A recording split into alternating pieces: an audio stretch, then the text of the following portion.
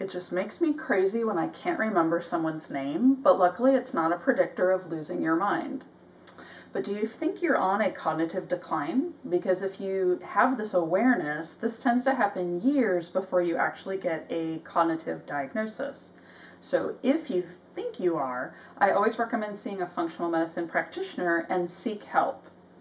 Now, what do I think is the main cause of cognitive decline, Alzheimer's, dementia, is a mixture of toxins and infections that cause inflammation in the body, and this really affects the brain.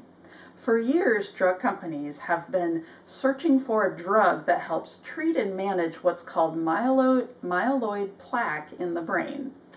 This is like a scar tissue that is found on autopsy of most dementia and Alzheimer's patients.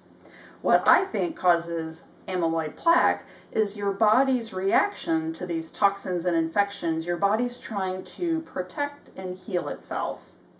There's actually a blood test nowadays to check for myeloid plaque. So what do?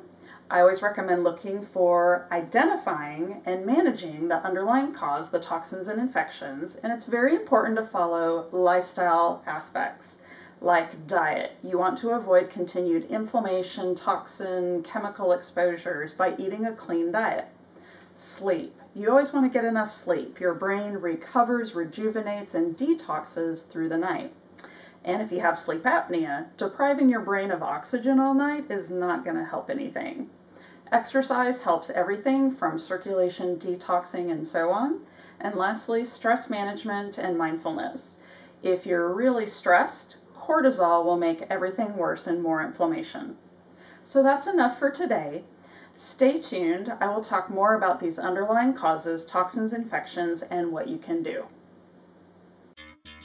Research shows that clicking the thumbs up and subscribe button will make fingers healthy and strong, and besides, it's free.